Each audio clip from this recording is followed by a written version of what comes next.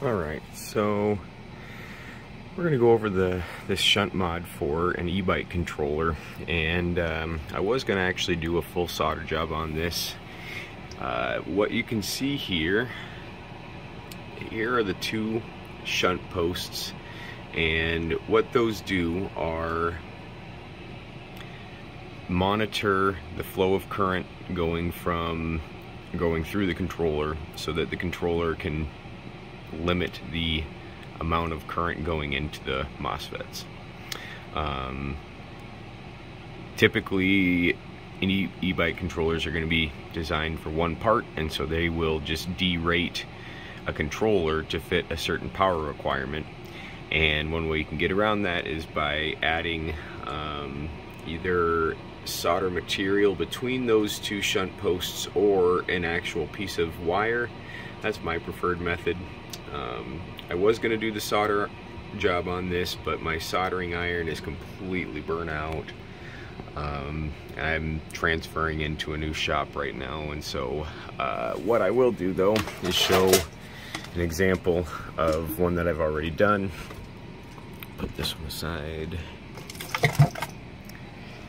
So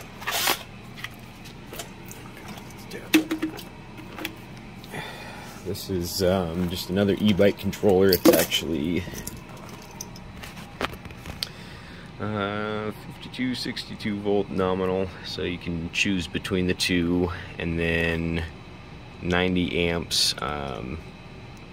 Yeah, I mean, it'll do more than that. It's actually got, I think, 100 volt caps, and basically all we do to take this off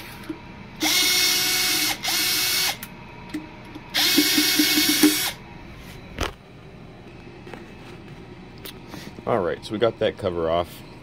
In addition, there are some the heatsink screws, so there are a couple under the sticker here.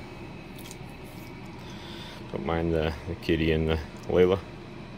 This is Layla, the shop dog. Yeah. Alright, so we're gonna pull this out.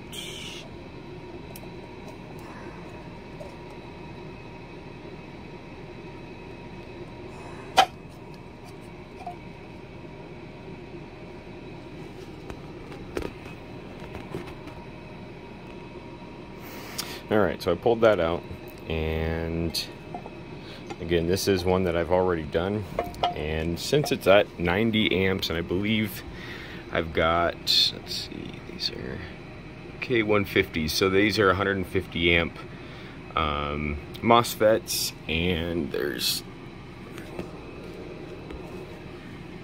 5 on each phase. Yeah, so there's 5 150 amp. Actually, there's 10 on each phase, so it's N channels. So there's one on the input and then one on the output of the phase. And just because I didn't want to go crazy with this, and I'm also looking into doing an actual software mods or firmware mods on this chip. I'm pretty sure it's a yeah, but essentially this has got the same thing where you can see here, just put some solder on the, you know, again, just I'm trying to test out to see what increases are able to be done through here versus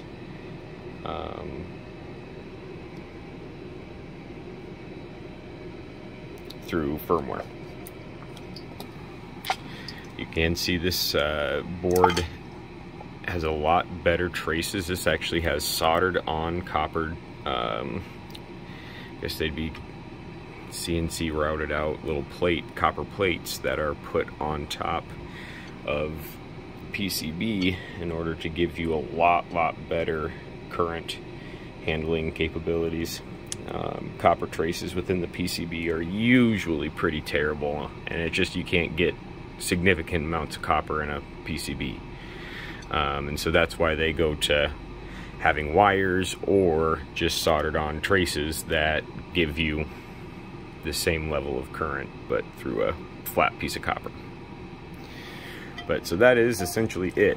All you're doing is